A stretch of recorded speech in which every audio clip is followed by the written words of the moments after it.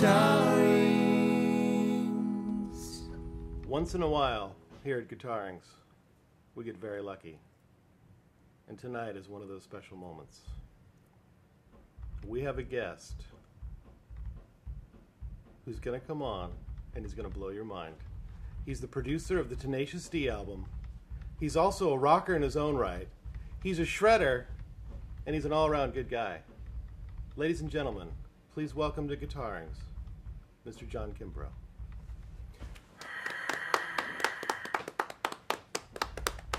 Johnny Kimbrough. Hi. Dude, up high. Down low. Dude, thanks for having me on. Psych. It's like a dream come true. Is it a dream come true? Yeah. You've absolutely. been a fan of Guitarings? I'm a big Guitarings fan. Oh, you are. I'm going to call you Fan Zero. You can think of me as Fan Zero. Now, John, for the Guitarings people at home, what is that racket? It's a struggling musician next door.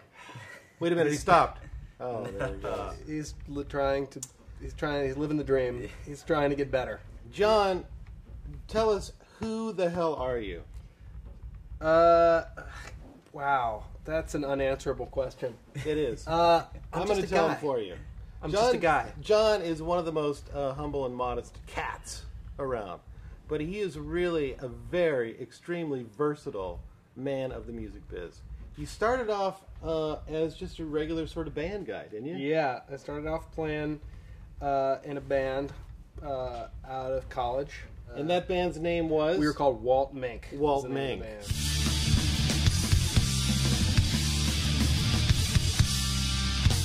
If you're into alternative, cool, hipster rock, and you lived in the Minneapolis area, you knew who Walt Mink was. Am I wrong? Yeah, you might be wrong, but you might be right. I don't know. We were like a power trio. Power trio. We were like a hard rock power trio. And then you wrote a song for Tenacious D.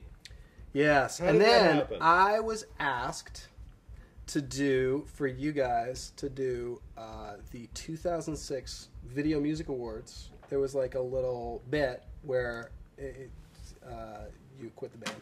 Oh and my then, God. Yeah. And I then quit you the guys, band? yeah, and then you guys reunited, and there was a song that was written about, wait for it, friendship. Ah. And Why couldn't we write our own song? I have no idea why. Why do we need I don't you know. to write I a don't know. song, John? I don't know. So then I got the call, and I wrote your friendship song. How did that turn into producing the latest Rise of the Phoenix Comeback Tenacious D album? How did you get that gig, John? You know what? I think, you know what? I think you were instrumental. Give me a fist bump there. Did I do it? I think you were a key part of it. I don't know. I have no idea. You guys got together, you talked about it, and you were like, we think...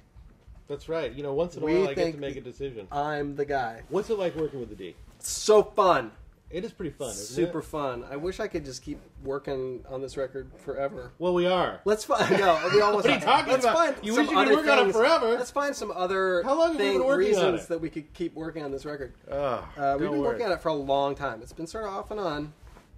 I don't know. I might be biased, but I think it's our best album. It's yet. awesome. It's really now we good. only have two other records. You guys made a really good record. This record's really, really fun.